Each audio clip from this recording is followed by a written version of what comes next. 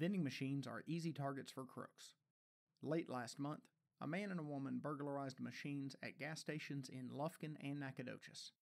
They drove a small, blue, four-door car with black wheels. The woman has long blonde hair that reaches to the middle of her back. She's short, standing only a head taller than the car, and overweight.